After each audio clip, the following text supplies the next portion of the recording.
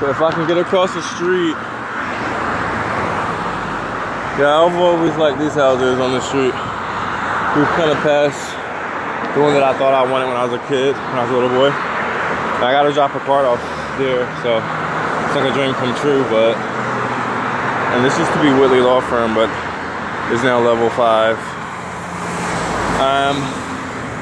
So I gotta drop off a car there, and it's still an amazing property. The front, like I like the yard, it's very long and there's a long driveway and it's on a hill. The front yard is a hill and it's long. It goes up to this really nice house. And oh yeah, the house that is on that corner, the one that's 8,000 square feet, that's 2.5 million. But it's, I think the ceilings are too low for me, is one thing, and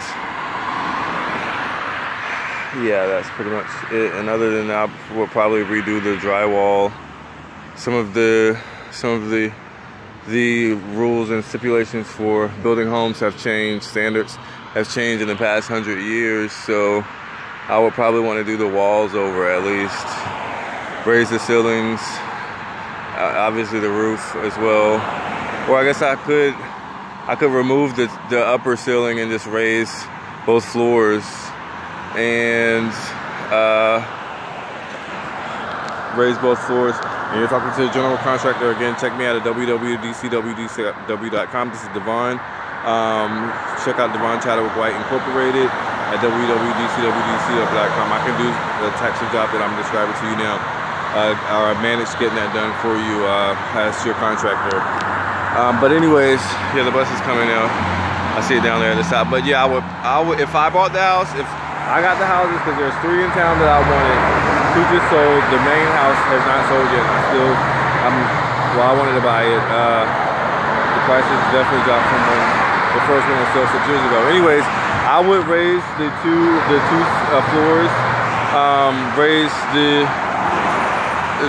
the higher ceilings, and replace the walls, and then the house would be amazing. So there's my bus.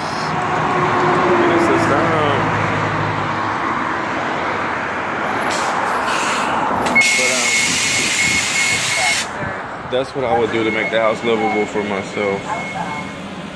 My personal preference.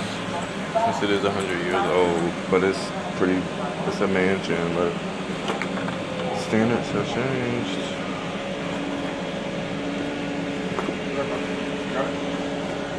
Yeah, I think that's it.